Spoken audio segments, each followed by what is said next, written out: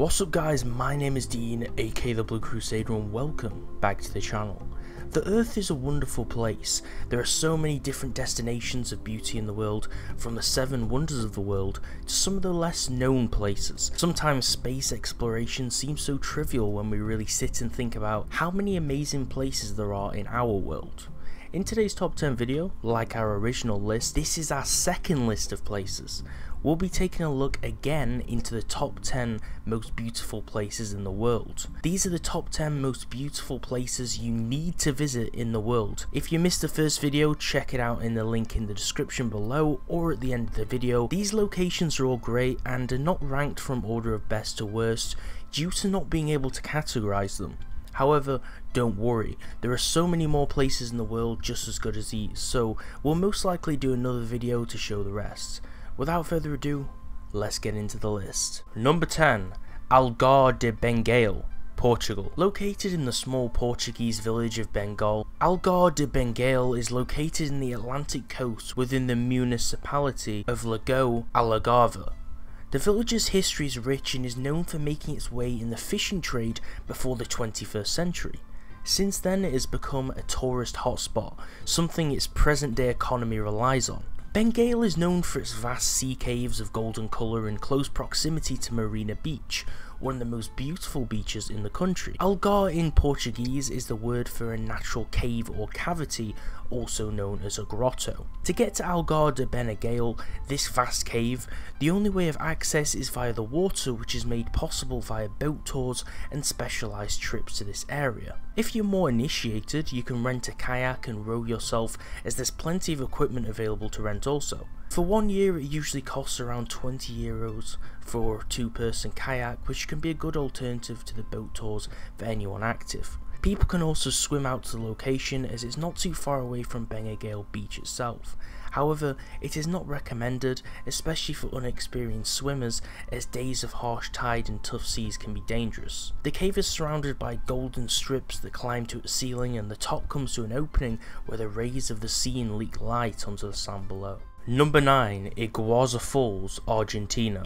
Also known as Iguazu Falls, the Iguazu Falls in Argentina are waterfalls located upon the Iguazu River on the border, residing in the Misiones province in Brazil's state of Parana. They make up the largest waterfall system in the world and split the river of Iguazu into the upper and lower segments. Although it's situated on the border, the majority of the falls are on Argentina's side. Iguazu means big water, derived from Guarani and Tupi words. Over 10,000 years into the past, the area along Iguazu Falls was inhabited by hunter-gatherers. The falls have an elevation of 195 meters and are 82 meters high, with a width of 2,700 meters with 275 drops. The area is surrounded by rainforests which house over 2,000 different species of plants and flora. Number 8. Antelope Canyon, America. A slot canyon in the American Southwest, Antelope Canyon is located on Navajo land to the east of Page, Arizona. It has a depth of 37 meters, which is 120 feet, a floor elevation of 3,704 feet, which is 1,129 meters, and the upper segment of the canyon spans for a length of 200 meters, whilst the lower canyon spans for 1,335 feet, which is 407 meters. The canyon itself was formed by the result of erosion upon the Navajo sandstone, which was caused by flash flooding and other natural processes. The smoothened look of the cave is also caused by erosion from rainwater rushing through it with sand into its narrow passages. Although floods do still happen at Antelope Canyon, they aren't too common, with the last one happening in 2006 on October the 30th, lasting for a total of 36 hours. This flood caused the authorities of Tribal Park, who oversee the canyon, to close the lower segment for 5 months for safety precautions. Number 7. Arashiyama Bamboo Grove, Japan. Located in western Kyoto, Japan, close to the temple of Tenryuji, the bamboo grove of Arashiyama can be reached via train, which is the fastest means of travel. The JR train from Kyoto Station on the JR Sugano-san In line to Saga Arashiyama Station to be exact. From this stop, 10 minutes away is the trail to the Arashiyama Bamboo Grove. Walking through the grove of bamboo is like being in your own world, segregated from the outside land as the bamboo trees reach the canopy of the forest around it. The area is a public 24-hour open spot and is a site anyone visiting Kyoto should see. Number 6. The Azores, Portugal. The Azores of Portugal are situated as an archipelago in the mid-Atlantic region. These set of islands are home to amazing landscapes, greenery, fishing villages and more. The island is home to the Agua de Pau Massif, which is a stratovolcano located in São Miguel Center, one of the islands in the Azores. In the center of this volcano is a crater filled by a lake called the Lagoa do Fogo, which looks amazing and spans for a length of 3 kilometers and width of 2.5 kilometers, with a basin size of 21.82 kilometers squared, which is 8.42 square miles. The Azores are home to great sea life as well, such as whales and dolphins, the reason why whale and dolphin watching is so popular at the location. The water surrounding these islands are pure and nutrient rich, hence why they are home to such vast life. Popular activity for tourists and natives is diving, and is renowned as one of the best diving locations in the Atlantic. The sea has a temperature of 17 to 24 degrees Celsius and is a warm and deep blue, which makes them beautiful to explore. The islands are a hotspot for geotourism, not only due to the volcano but for the many craters and cones, cave systems, rock formations and hot springs. Another volcano, the Capelinos, is a monogenetic volcano on the western coast of the Isle of Faial, part of the Azores. This type of volcano is one that is part of a volcanic field that consists of other smaller volcanoes that share of each other's plane. Number 5. Halong Bay, Vietnam. Known for its deep green emerald waters, Halong Bay is situated in northeastern Vietnam and is home to thousands of small cylindrical islands of limestone towers with small rainforests at their top. To journey deep into the bay, tourists and visitors can go on junk boat tours and expeditions upon kayaks to visit the islands. Many people favour scuba diving, kayaks, hiking and rock climbing as primary activities to do along the site. In 1994, Halong Bay was designated as an International World Heritage Site and is a vision of pure natural beauty as well as northern Vietnam's #1 primary tourism hotspot. There are boat cruises on the waters which are primarily beautifully crafted wooden tour ships, as well as restaurants built upon the waters to eat at and shops and stores of the locals situated around the waters that tourists can buy food and products such as clothes from. Number 4. Lake Tekapo, New Zealand. Lake Tekapo is a small lake town that is located at the southern end of the Lake Tekapo itself,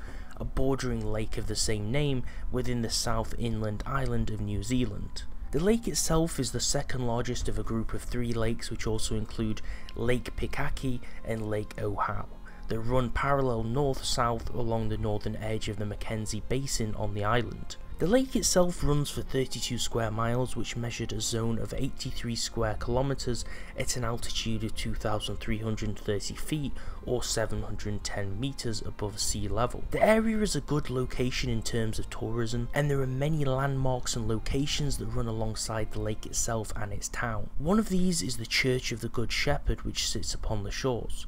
The church is the first one built upon the Mackenzie Basin and was constructed in 1935.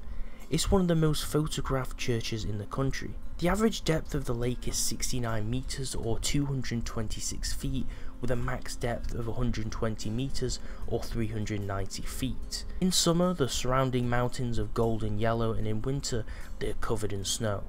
There is a lot to do in the area, such as visiting the Tekapo Springs hot pools, taking helicopter tours around the snowy alpine land, as well as active skiing and snowboarding sports on the great terrain nearby. Number 3. Napali Coast, Hawaii. Located in Hawaii, the Napali Coast State Park spans for 6,175 acres of land in the center of Kauai, the oldest inhabited Hawaiian island that spans for 16 miles or 26 kilometers.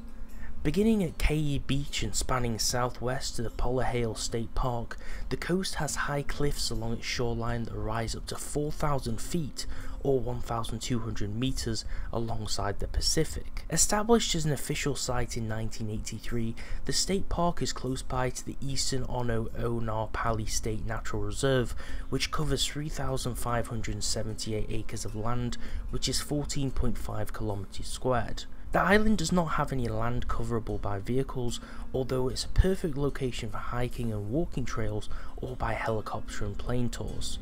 Those who choose to tour the close by waters can do so by the use of kayak. From Port Allen and Hanalei Bay, the largest bay of the island's north shore, visitors can take tours via inflatable dinghy boats or catamarans. Some of these tours, which travel from the north of south shores, cover different locations, some even stopping to allow members to participate in snorkeling or looking for whales. Some of these tours include dinner packages upon high-end boats. Number 2. Trolltunga, Norway. Norway, a beautiful country known for the northern lights, is home to Trolltunga, one of the most spectacular rock formations in the world. The location is situated at the western edge of the Hardangervidda Plateau and is in place 700 meters above the Ringerdalsvatnet Lake. The area is a gold mine for hikers and has a rough high mountain terrain which is demanding but rewarding in terms of amazing views at its peak. The area is labelled by signposts for safety and directions, and the trail is situated at 1,180 meters high. The estimated time for hiking Trolltunga is 8 to 12 hours, which is pretty crazy, but some people have traversed it in a lot shorter times. It really depends on which trail or directions you actually take as you actually hike up the mountain. The prime time for participating in the hike to Trolltunga is around mid-June time, primarily the beginning as the snow melts and is better for safety, right up until the end of September. It's a strenuous climb, but definitely one to tick off the list for every serious hiker or adventurer. The first ascent is the worst and most tough, as it's a pure 1 kilometer constant of steep stone step and gravel climbing with rough terrain throughout. After this, there are shorter climbs as it gets slightly easier as the trail levels out. Some hikers have been on record to reach the peak of Trolltunga in 3.5 hours from the car park. At its peak, there are many accomplished hikers and travellers taking photos and waiting to stand up on the ledge for that perfect shot. Number 1. Appenzell, Switzerland. Situated in Switzerland to the northern east at the foot of the Alpstein Mountains, Appenzell is a town with amazing scenery and great trails nearby. Neighbouring summits are connected via walking trails and cable cars, and the area is located upon an area with an elevation of 780 meters high. The main language of Appenzell is the local variant of the Alemannic Swiss-German dialect, with the standard of the German language in use. The area is surrounded by beautiful rolling hills and is a region known for rural customs and traditions, such as the tradition of the cattle descent in autumn, and known for its deep Swiss cultural events such as folk, dance and music. Tourists can treat themselves to hikes and hiking tours in the Alpstein mountain region, and the area has a low number of inhabitants, with a population of some 7,000 plus people. The village is a car-free zone, one as the majority of inhabitants get around via foot, and the area is scattered with antique stores, markets and more, as well as a town hall and museum known as the Appenzell Museum, which are all equally rich in culture and history. In the winter, the area is one of fairy tale, with snowy white-top mountains with winter walking and skiing as the primary activity for visitors. In summer, the area is more suitable for hiking and traversing via the cableways. Switzerland is known as the original source of some of the most popular and tasty cheeses for dairy lovers, and those who visit the Appenzeller Schaukäserei in Stein can enjoy free sampling of some of the most famous local cheeses. Due to the rich dairy culture, there are many cows and cattle that are milked and looked after in Appenzell. The wooden houses of the locals are painted in various different colours and are a cute sight to see, with various cafes for visitors to enjoy coffees and cakes at. If you enjoyed the video, give it a like. If you disagree with the opinions in this video and think one of your favourite places isn't on this list, definitely let me know what it is in the comment section below, and make sure to check out part 1 in the description or at the link on the end of this video screen for more awesome places. If you want to see more top 10 videos like this and daily gaming videos, subscribe to the channel for more so you don't miss out and so you can join any giveaways that we may be having this month. Thanks for watching, and I'll see you next time.